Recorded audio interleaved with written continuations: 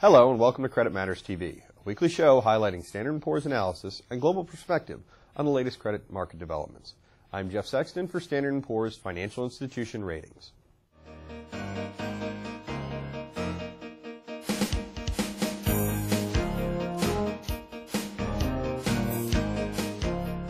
Joining me today is Robert Hansen, Director in Standard & Poor's Financial Institution Ratings, for a discussion on commercial real estate and in particular what the outlook means for banks and their loan portfolios and our bank ratings.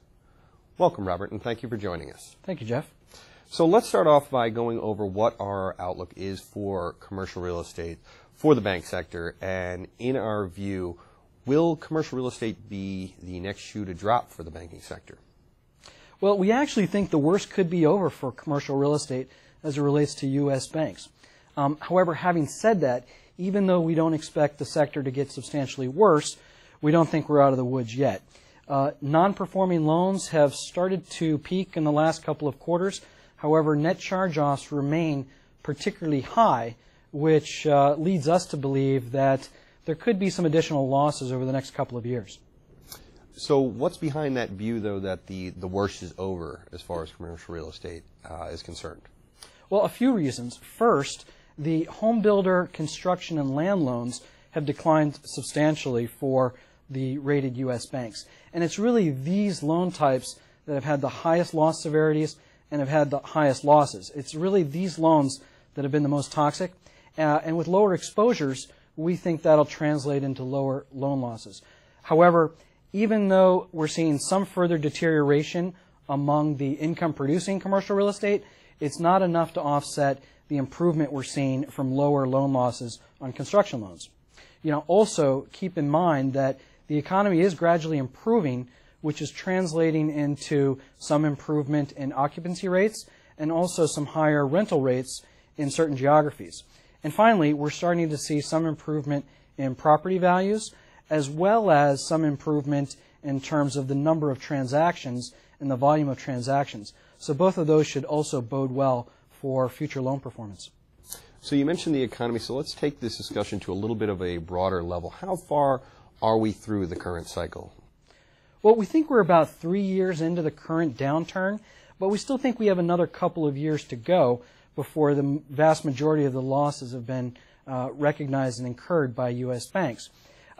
We estimate that roughly 60% of the cumulative losses that we expect have already been charged off by U.S. rated banks.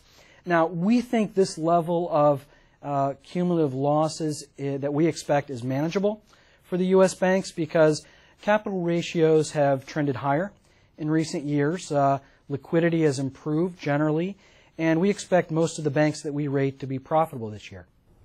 Breaking it down for us, are the banks simply kicking the can down the road or extending and pretending?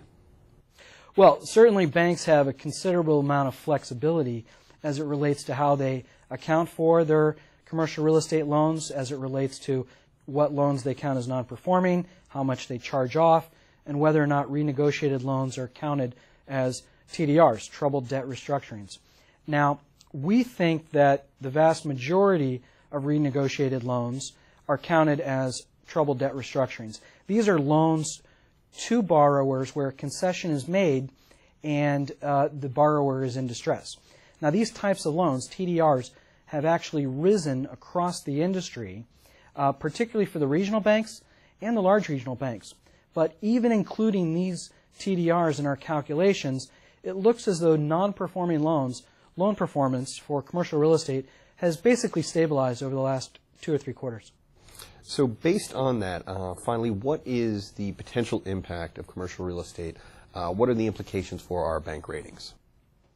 Well, we've seen a general improvement in the industry in terms of industry fundamentals, and so that's actually eased pressure amongst some of our regional banks. And our outlooks are typically less negative than they were a year ago.